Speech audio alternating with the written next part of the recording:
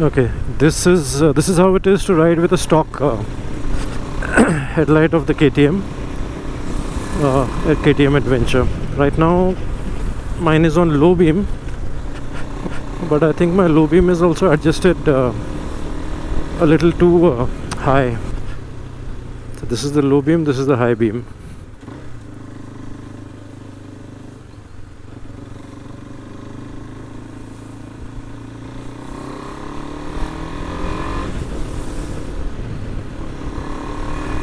This is as we come into a slightly crowded part of the market.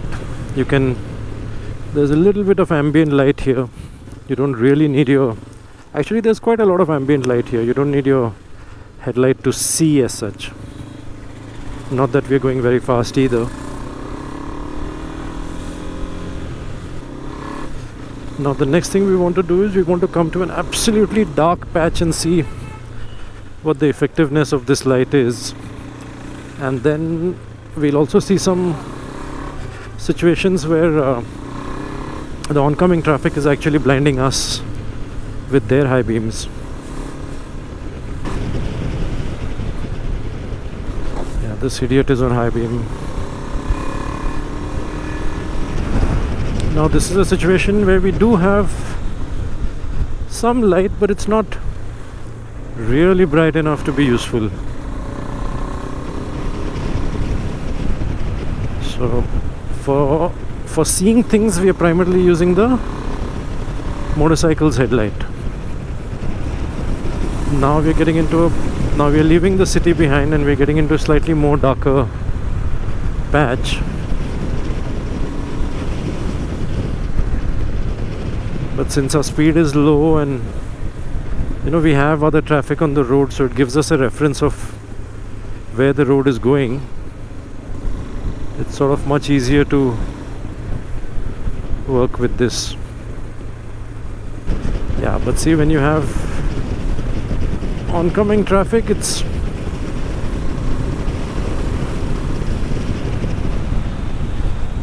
see, this is what happens. For a moment I didn't realize that the road was turning that sharply. This is a good time to turn on our light force. Now this is the sorry, not light force, this is the Baja Designs Squadron Pro. It's really comfortable driving with this, but just switch it off for oncoming traffic. Does that feel like night and day? So this is all right. In fact, when you do have traffic, I would request everybody to just switch off their auxiliary lights. You don't want to blind people, and you can use the other vehicles as a reference to find your way through.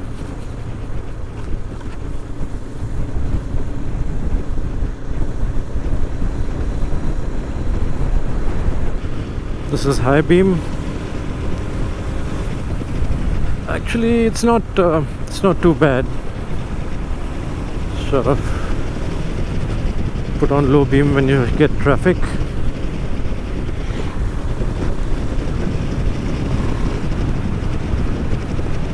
Does do a reasonable job of illuminating the road.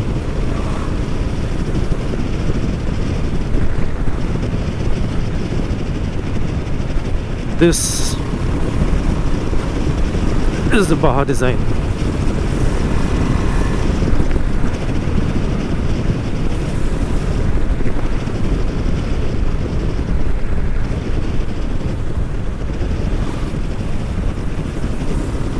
Just love the way it eliminates the road. Sorry, not eliminates. Illuminates. Illuminates the road. Also, one good thing about going on these roads at night is that you can see opposite traffic. I mean, you can make out that there's somebody coming because their headlights are illuminating the road, not eliminating the road. Yeah, but that's assuming that the guy has headlights. You know, otherwise it's going to end up to be a big disaster.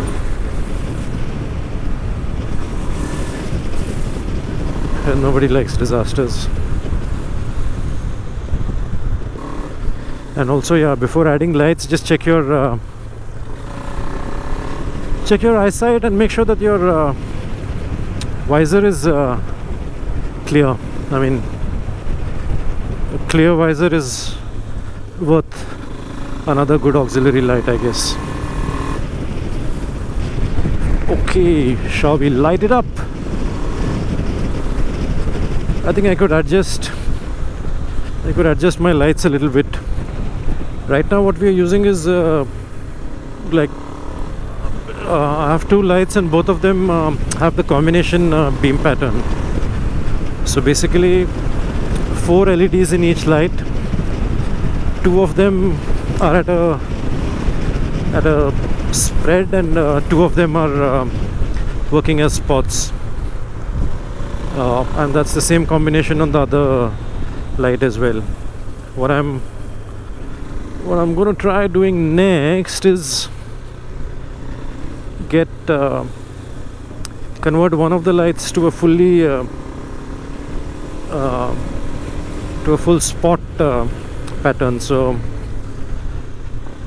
I'm going to have, out of a total of 4 LEDs, I'm going to have 6 spots and 2 working as spreads. So anyway, this is what sort of a village road looks like without street lights and dividers. You can I mean, you can see, but it's not much, and especially if something is dark, you're likely to miss it. Since the cars have a better headlight, they can go faster because they can see more. Now look what happens when I turn on my aux lights. I can definitely see more, and it gives me the confidence to go a lot faster.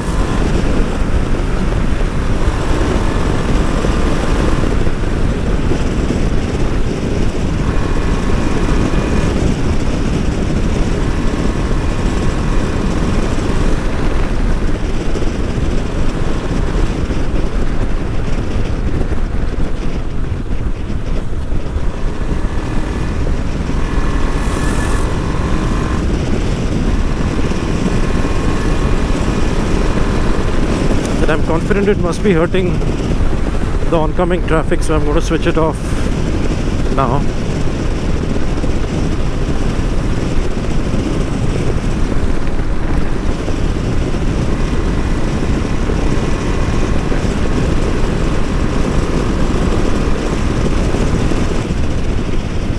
Now we are going to join the national highway, and I'll soon show you what it looks like out there.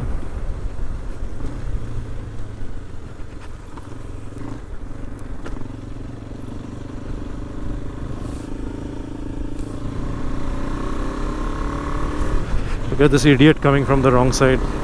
Oh no, this is the service lane, so it's all right.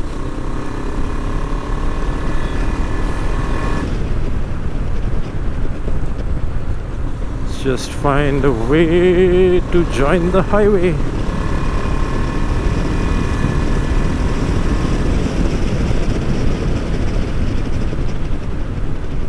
Yeah, see, I can hardly see anything here, but if I had my light,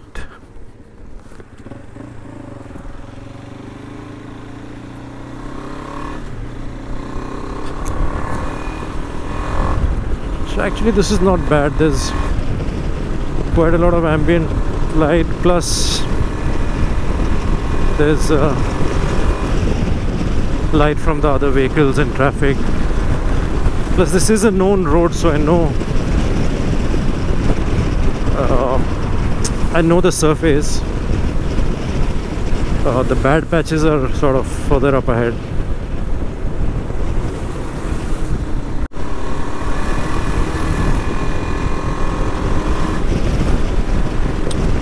So now you can see that we can hardly make out anything on the surface of the road. So on a road like this, it's sort of very easy to hit one bad bump, and there are lots of them on this road, and you know that would result in a major problem. Either you break your rims, or worse, you have a fall. But when I turn on my lights, now the road is a lot more visible as such.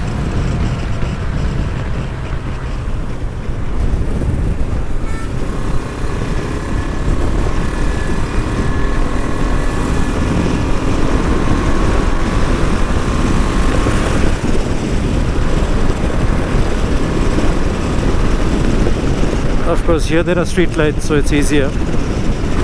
Alright, we're heading into a tunnel now. Oh, the tunnel is much better lit than the rest of the road, so yeah, that won't work. Sorry. Look at that truck. It barely fits into the tunnel. I hope there's no loose beam or light up there.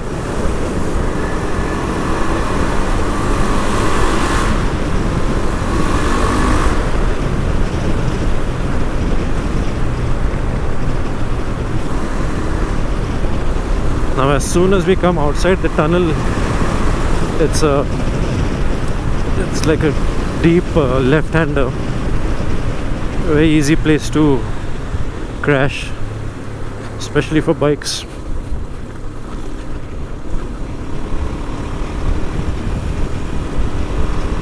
We make it safely through. This looks like some car under testing. MH14, so that's Pimpri. Maybe it's a new Tata vehicle or something.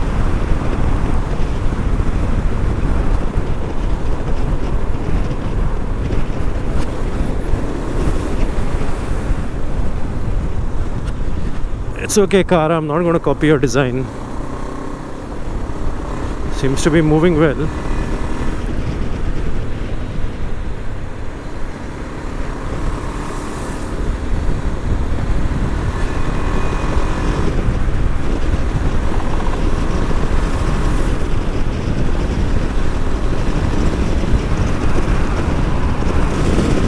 I hope you guys are getting a good view of how effective the lights are.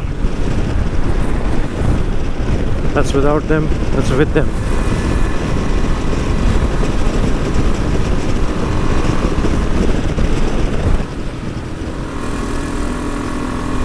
Right, now we can see the lights in total darkness in the absence of all ambient and street lights.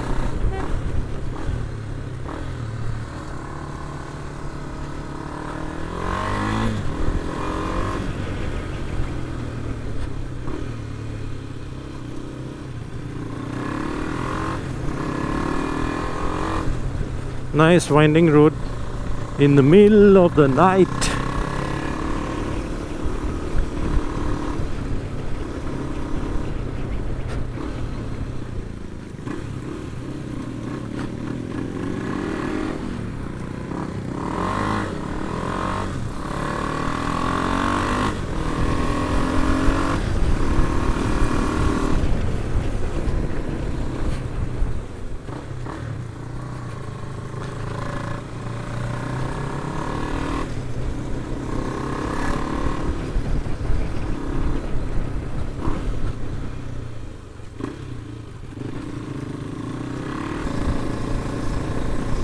Now let's switch this off and see.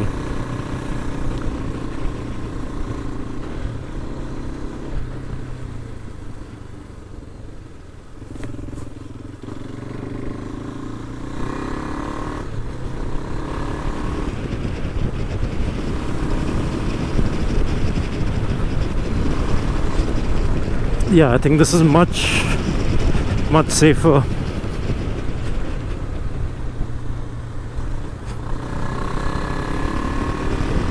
I feel a lot more confident.